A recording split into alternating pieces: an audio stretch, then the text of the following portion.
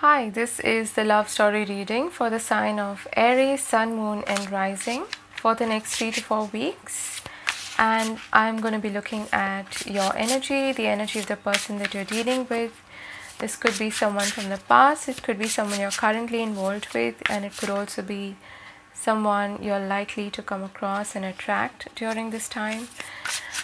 This is a timeless reading, but I'm doing this in Pisces season, so a lot of those themes could play out. All right, so let's start with the energy of the person that you're dealing with. How are they coming across? What are they thinking of, and what is their most likely action? Okay, Queen of Swords. Not the most inviting sort of energy. It could be an air sign that you're dealing with. Okay, Gemini, Libra, Aquarius, or at least they are embodying this sort of energy right now. The Knight of Wands, and I want one more. Page of Wands. Okay, so I feel like they are thinking of approaching you. They are thinking of messaging you, communicating with you. Very, very passionate. Okay, there's a lot of passion in their heart towards you, and they want to approach you, come towards you, perhaps take this leap of faith towards you. And incidentally, the Hierophant is called Faith in some decks, so they're putting a lot of thought in it. So even if, you know, in their heart they're feeling all impulsive and they want to go, they are also being quite, I would say, nonchalant about it on the outside. Okay, and they are giving it due consideration, a lot of thought. Okay, bottom of the deck we have the Sun. So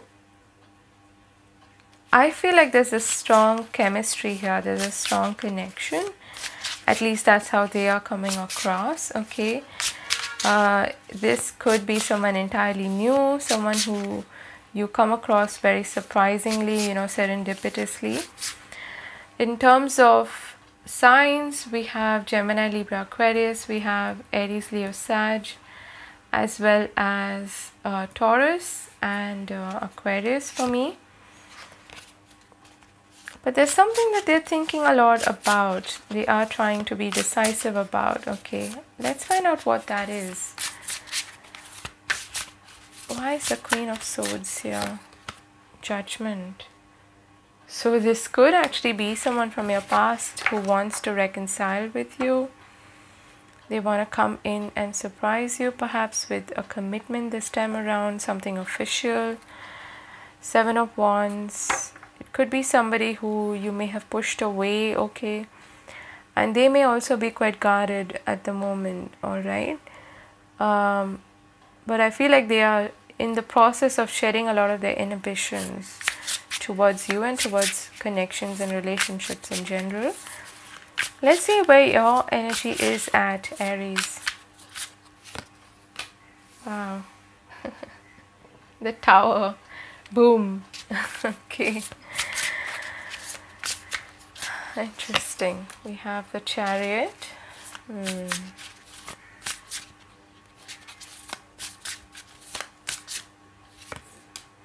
King of Cups. The Hangman. Okay. So you've got a lot of watery energy here. Cancer, Pisces, Scorpio as well. Alright. What's your most likely action? We have the Nine of Pentacles. Six of Cups. Okay. Six of Cups and Judgment. This could definitely be somebody from your past, okay, for many of you. And the Emperor. Knight of Swords at the bottom of the deck. There is some communication coming towards you, and they do want to communicate. We saw that with the Page of Wands and the Knight of Wands there. I want to find out what this Tower is about. What is this Tower about? Ace of Pentacles, and the World. The Hermit at the bottom of the deck. I don't think you're expecting this. The Hermit is number 9, and all the 9s go back to the Hermit. They are a very individualistic, independent, a bit of a loner kind of energy, okay? At least that's the phase that you're in. I feel like you're working a lot on yourself, okay? You've surrendered to the divine, let go of any control. You're focusing on your goals, on your work, on building, your wealth, security, career, all of that. You're very focused and driven, I feel, like focused on yourself, okay? Very determined as well.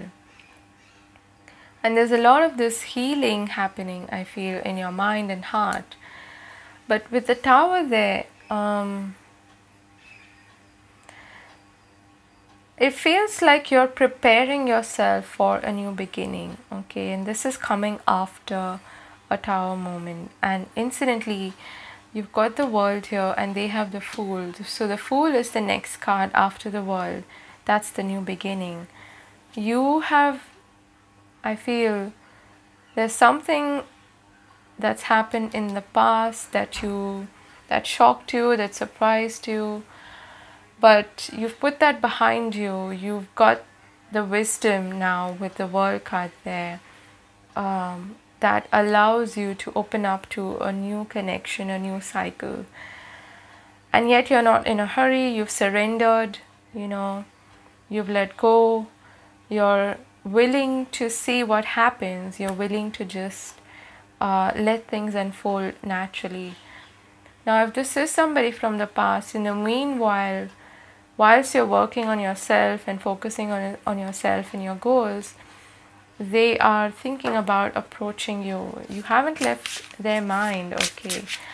And it could definitely be that something was keeping this person initially from fully being themselves with you and fully committing to you in a way, or making, being emotionally available.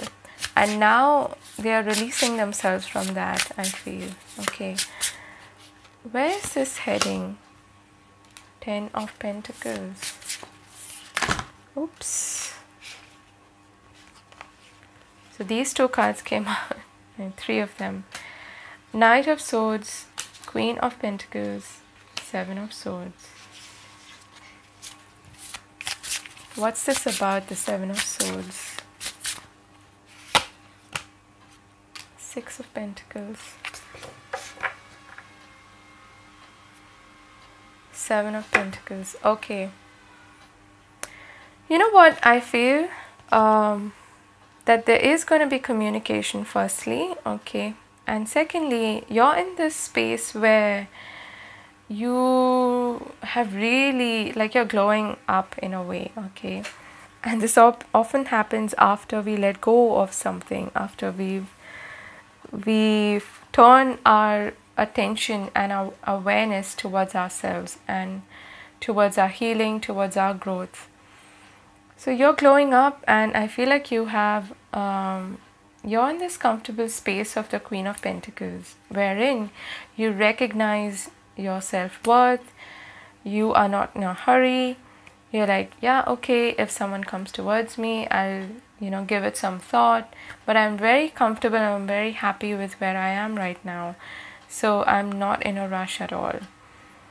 But when this person approaches you or this communication comes towards you, there is a hesitance. There is, I feel, some trust issues, either on your part or on their part, most likely on your part, about whether this is somebody who means business or not, someone who's willing to put in their side of effort or not, whether or not they are going to invest in this connection or not, okay? That's what I feel is going on here and likely to happen. Although there is a potential here for you to reach this 10 of Pentacles with each other, okay, which is a state of, you know, a committed partnership, however that looks for you. All right, in modern times it's different for different people. Teamwork, integrity,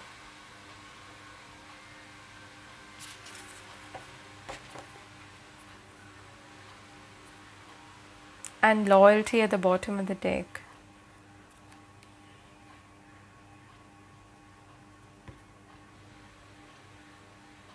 I do feel like they want to approach you now with a balanced connection, and beneath the Seven of Pentacles we have the Knight of Pentacles. Yeah, I feel like they have changed as a person. They want to do things right, and here we have the Knight of Cups. Okay, so I would certainly expect this person to be at least slightly, if not completely different from who they first were.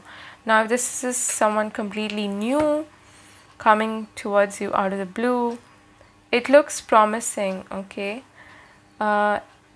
just that you want to be wary of any trust issues that you have. Okay, but also the Seven of Swords is, you know, like our initial hesitance to be ourselves, to be to come across with integrity, to be who we really are, and that's quite natural. But of course, if you're doubtful, if you're suspicious that this person is not who they are portraying themselves to be, then you want to listen to your intuition about that. Okay, what do they need to focus on or improve on in this connection? My best self. I trust that when I'm doing what's best for me and being the happiest version of myself, the right sort of relationships will appear in my life. See, you have done the work actually. So keep doing that. I'm proud of you. Bottom of the deck, thoughtfulness. It's time to put your money where your mouth is and have fun showing your love. I feel like this person, whoever this is who's approaching you, okay, could be an earth sign, could be any sign for that matter, but the advice here is to be authentic, okay, to act with integrity and try to like build consensus with each other, and of course not settle for anything less than, you know, I mentioned that with the Queen of Pentacles. And when you're in this energy of the Nine of Pentacles, focusing on yourself, you know, building your own empire, creating something for your own sense of security and well-being, on your own paths basically, that's when you're attracting the right kind of people towards you, and that's what's happening here, I feel. Okay, and if this is someone from your past, they are seeing that. Okay, they are also seeing that you are not the person who, you know,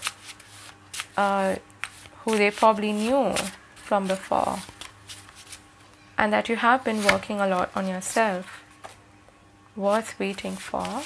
Let's get some more cards from my deck.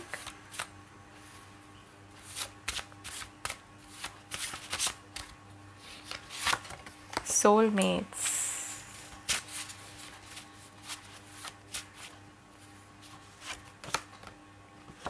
Deception. Okay. And the One. Okay, at the bottom of the deck we have true love. So this could be the one, or the one that you're attracting now could definitely be a promising soulmate. Okay, soulmate doesn't mean that it's, you know, the one and only one or anything. We have multiple soulmates in life, but it feels to me like this is someone worth investing in. Okay, if you're able to trust, I feel. Okay, what would they like to say to you? What does this person want to say to you? I've never told anyone the things I've told you. Okay. I don't trust you. Okay, so it feels like it's mutual. I got spooked by your love.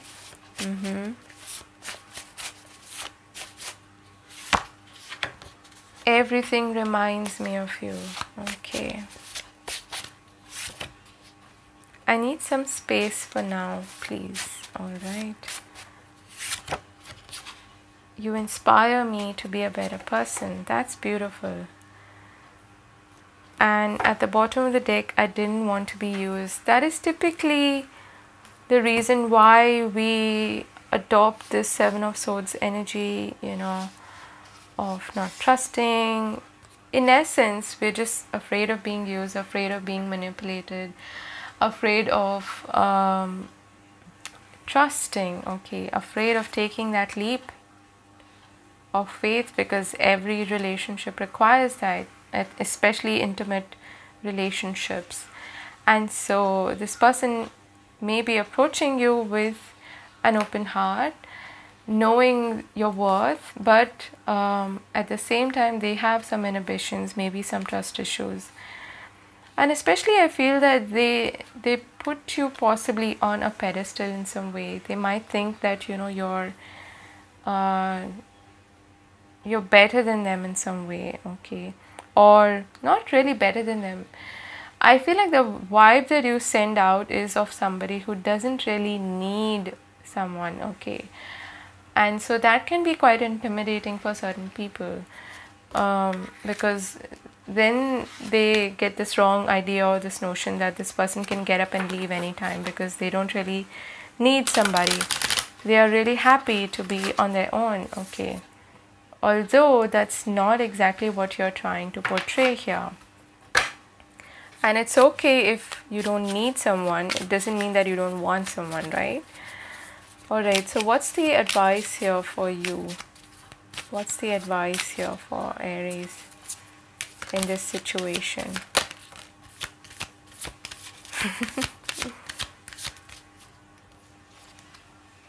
Spend quality time together. And we have physical touch. A tender touch can mean so much. This is just about, you know, coming closer together. I love you. These are powerful words.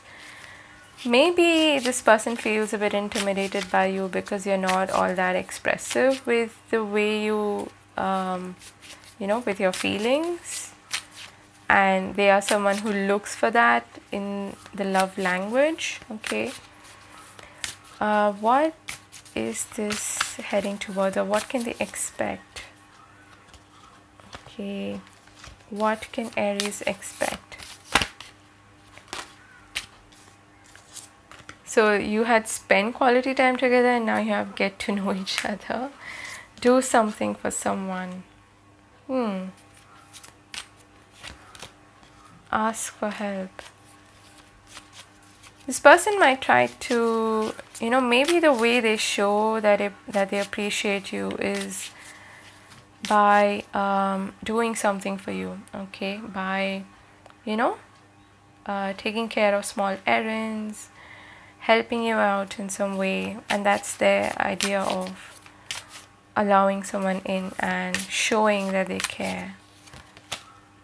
True love. Wow. Love is all around you.